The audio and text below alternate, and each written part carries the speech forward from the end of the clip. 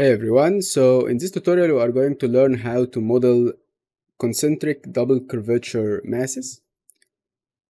So let's start with the Lotus Temple in India.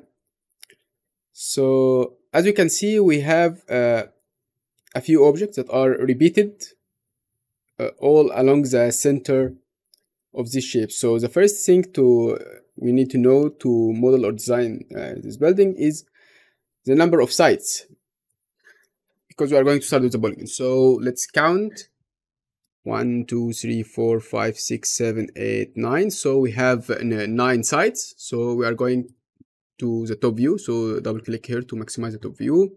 And let's choose a polygon and set the number of sides to 9.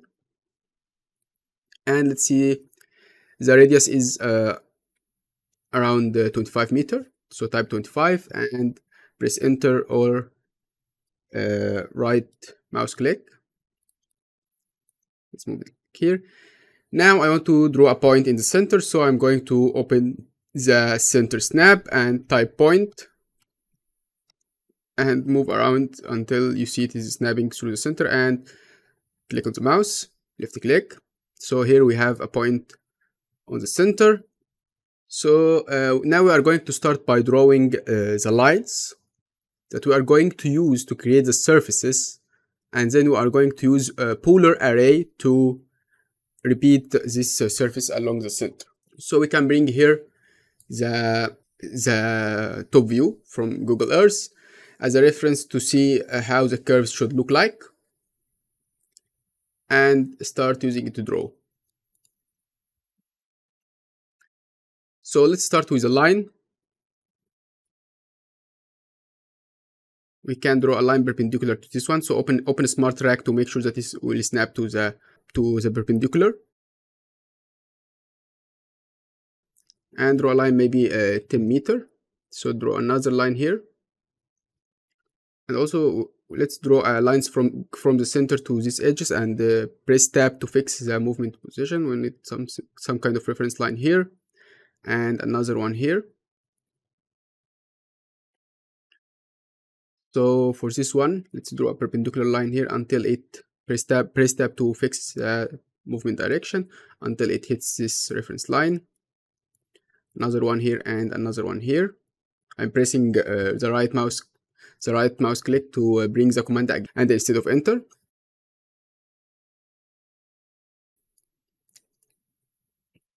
So this part is going to be this part. So let's resume drawing. We need another line here. Okay, so make sure that all the lines are connected in the same point.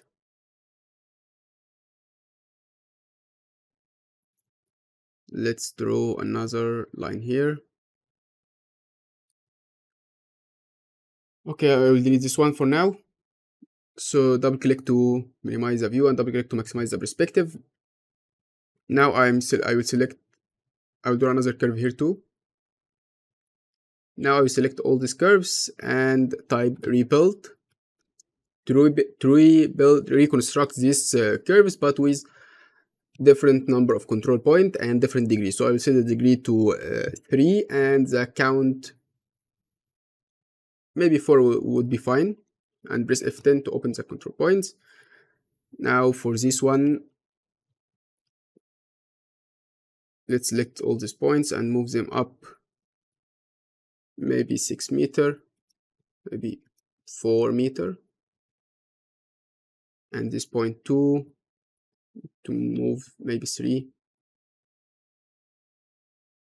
Select this 2, 4 meter also.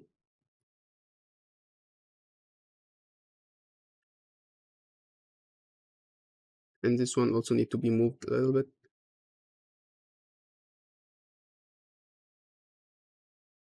Let's move this up 50 meter. These 2, move them up also.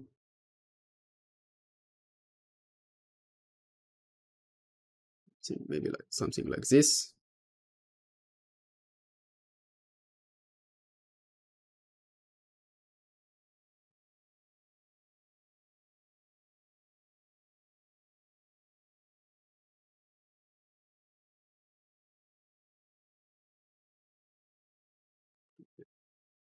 This one need to move a little bit up also.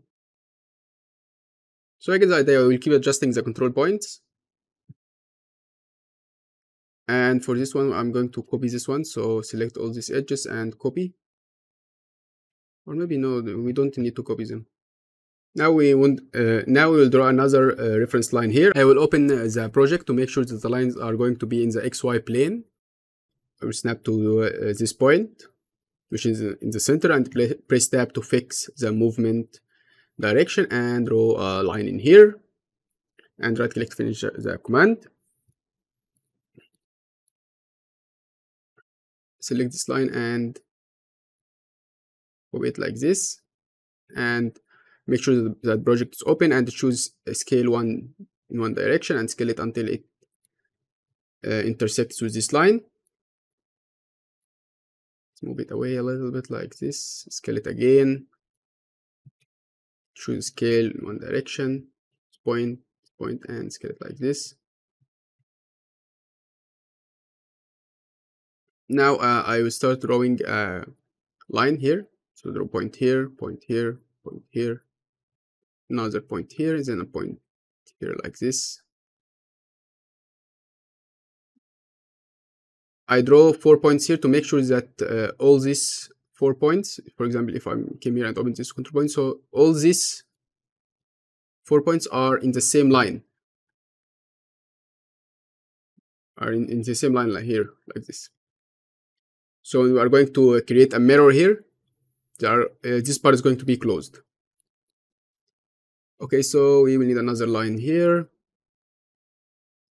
Choose line and draw a line in this point of intersection until it touches this one. So double click to minimize the view and double click to maximize the perspective.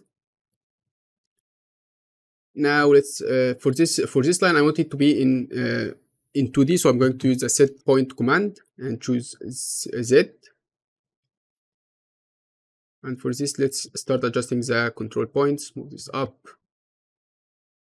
2, and so on. Start adjusting the control points height.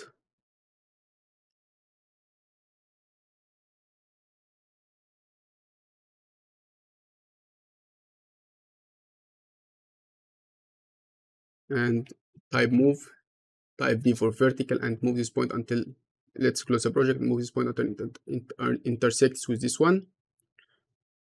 Now type rebuild, make it 4 control points, okay. Move this up a little bit, it's 2. These control points also move this up towards it.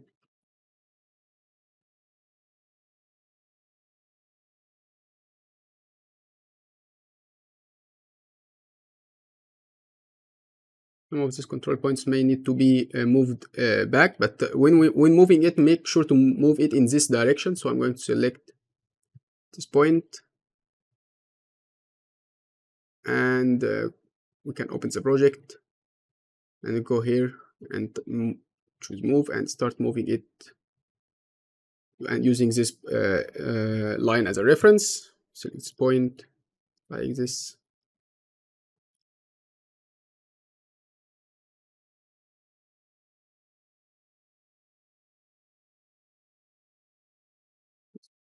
Let's select these 2 lines, type F10 to open the control point and select this point and move it maybe something like this.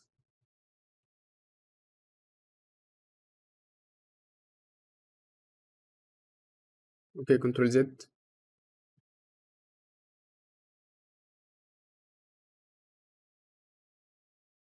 Select this one, and select these 2 points and move it just back like this.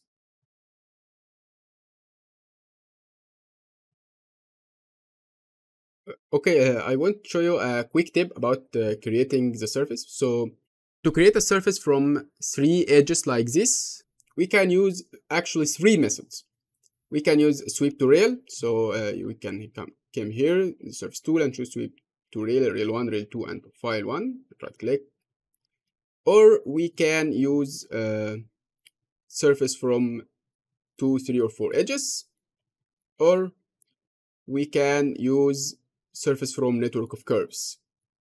So the question here, all the surface looks similar and they are all following the same curves. So the question here is which one to use. So for this one and this one, they have the same number of control points. So they will create the same file size, and this one contain a lot of control points. So if we are going to create some manual adjustment, this could be better, but we are not. So still the question is which one to use. So if we want to add a thickness, so for example here I mirrored them and joined them together, and now I want to add thickness to them. So let's start with this one. Let's type offset surface and type a thickness 0.4.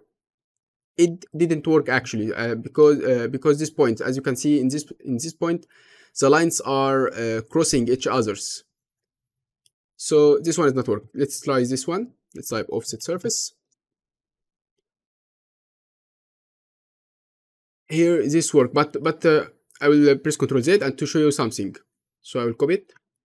Now here I to make sure that it work, I increased actually the tolerance. If the default tolerance was 0.01, if I try to use this one to create the offset, it created this kind of result. So you may need to go type options and go to in the units and increase the tolerance. I set it to 0.001. So after increasing the tolerance, it worked just well. Oh, okay, sorry. So type offset surface and make sure that the tolerance is set to default, so which is the 0.001, which I just set it. Run right click, and here it worked just well. And this one,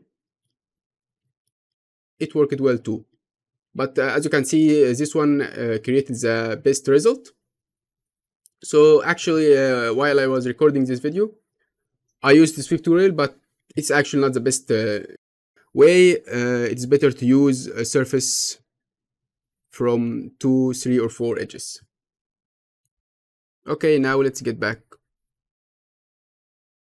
Okay, we can keep adjusting the control point, but before I keep adjusting the control points, I will just start creating the surface. So maybe just make this like this. So I'm going to use sweep to rail to create the point. So type sweep to rail, select rail 1, rail 2, and file, and right click. Here it's same thing, sweep to rail.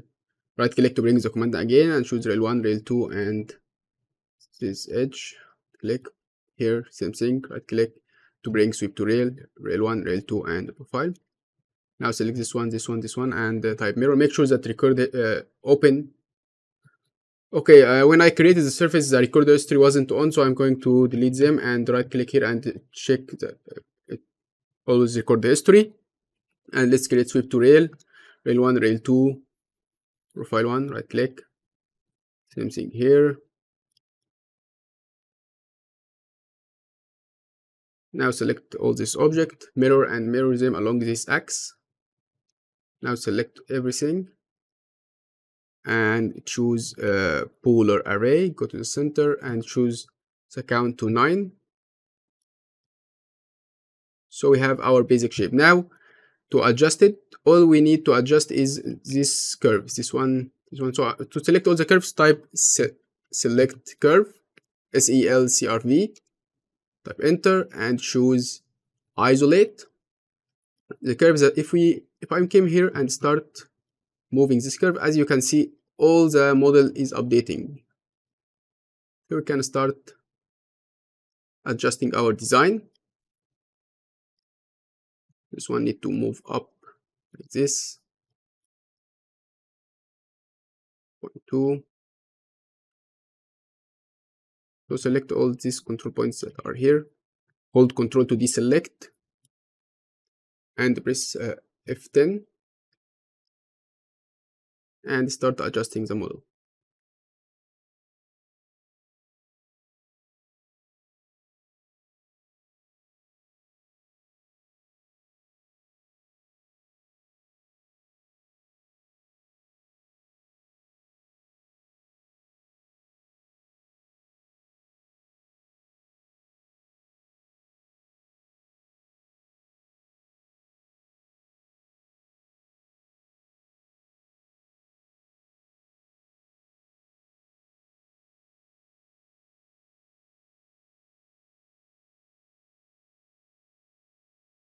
Okay, I think now the model looks like the reference.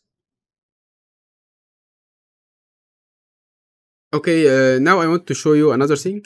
If you want to break this symmetry, we can use cage edit. So for example, I will copy everything. So select everything and hold Alt and move using the gumball to copy. Now I can select everything and go to the transform, choose cage edit, bounding box, choose C-plane, and we can define the number of points in X and Y and Z. Keep them by default 4 and 4 and 4, and the degree is 3. Right click and right click. Now we can start selecting these control points and start manipulating the shape to break this symmetry if this was needed. And we can move the gumball, double click to move the gumball here, and start maybe scaling this part a little bit or increasing its scale, maybe something like this,